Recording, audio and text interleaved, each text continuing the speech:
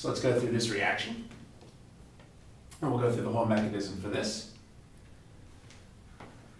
And the first step is we should just predict what category this is. And we kind of just have to have this memorized. I don't know, do either of you know what type of category? Category 3. Yeah, this will be a category 3. We basically have to have this memorized. Now, it turns out that the mechanism for category 3 is in many ways very similar to the mechanism for category 2, although there has to be some differences at the end. But since we made some progress in category 2 last time, a lot of those steps will carry over. Well, let's go through trying to put in that mechanism. So you only know that it's category 3 by memorizing it? There is a way to understand that a little bit, but it'll be easier for us to understand it after we go through the mechanism. So, but remind me to come back to that. And we'll, basically, a good question is, why do alcohols go through category 2, but this amine goes through category 3? Well, we'll be able to answer that a little bit more after we go through the mechanism.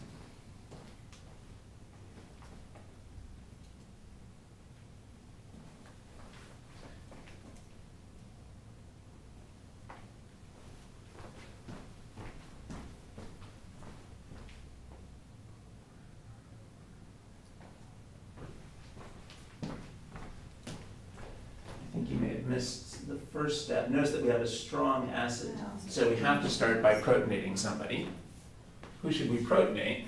The oxygen. Right. That's pretty similar to the category 2 mechanisms we saw last time. If you have a strong acid, you almost always have to start by having the strong acid give its proton to somebody. The strong acid won't wait to protonate.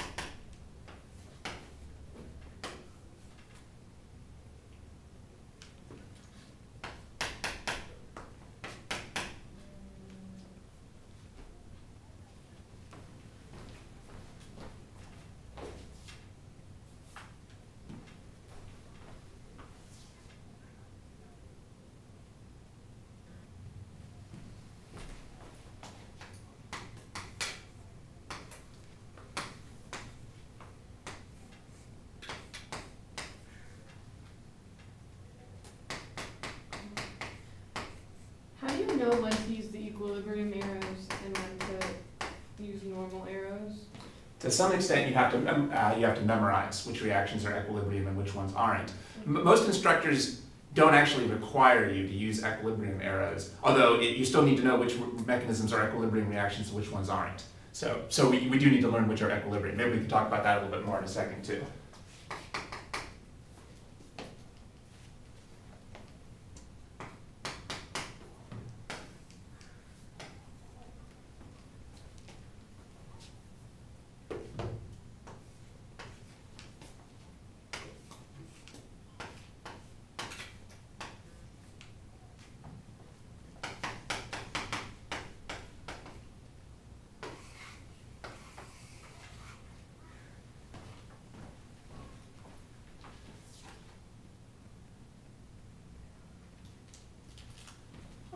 Good. Well, I think you guys did a good job on that mechanism. The only problem we had was maybe forgetting in the first step we have to use this protonation. But after that, I think you can see how similar this is to category 2. It's just that instead of having a second alcohol molecule replace this carbonyl oxygen, we have this nitrogen attack a second time using another lone pair. And then we end up with this. Now, I think that, notice that what we have here is what we could call a proton transfer, where we transferred a proton from this nitrogen to this oxygen. Aren't you missing an H there? Could be an H where? Oh yeah, you're absolutely, are you right? Let's see, OH. So this really shouldn't have been negative, should it? Still. Should just be neutral. Yeah, good. So, that's good that you caught that. Yeah, my mistake. So that's right, that was wrong, and this is right. Okay, that gives us this positive charge. What was the purpose of this proton transfer? Moving the proton from here to here. So the water can leave. Makes this into a better leaving group. And just to get rid of the positive charge on this nucleophile that doesn't like having that charge. Now I think we've seen that we could have shown this in 2 steps. We could have first shown the sulfate taking the proton from this nitrogen and then giving the proton to this oxygen.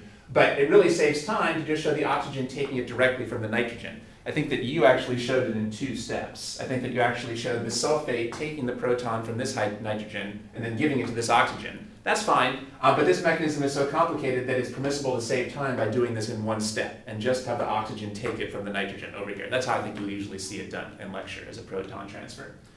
Why don't we take a look at where this is in the handout, although you guys pretty much have the mechanism down. So let's see, this page 2. Yeah, so this is our category 3 reaction, 2 nucleophilic attacks. And you can see the nucleophile should have a nitrogen in it. The only mechanism I showed is the acid catalyzed mechanism, although I don't know if I actually put that in the handout. I should have. All right, so here's the mechanism. I think you guys basically went through that. And again, I have these asterisks showing that instead of first deprotonating the nucleophile and then protonating the carbonyl oxygen, you could combine those into a single proton transfer. Is that on page 2? Yeah. Okay.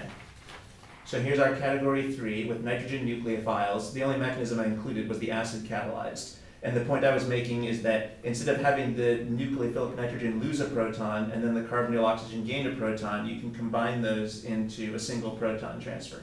Or you can separate them, whichever you like. All right, and then otherwise, you guys got through all the steps there. Now, why is it, so we want to start to understand some of these aspects more. So one thing that we want to understand is, why were we able to, why is this category 3 but alcohols are category 2? So, because can't we just start with what we ended? Like we would get carbonyl carbon with connected, well, a carbonyl, which we're trying to add alcohol, so.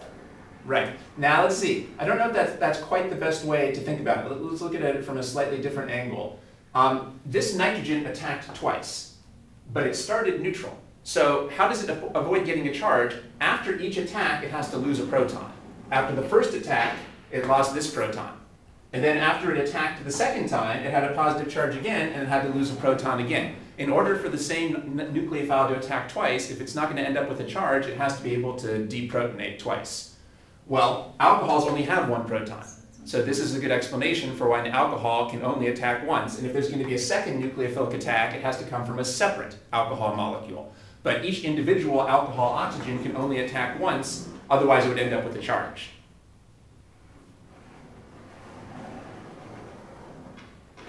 So that makes it much easier to understand why nitrogen is in a separate category. This nitrogen has enough hydrogens to deprotonate twice, and therefore can attack twice. Now,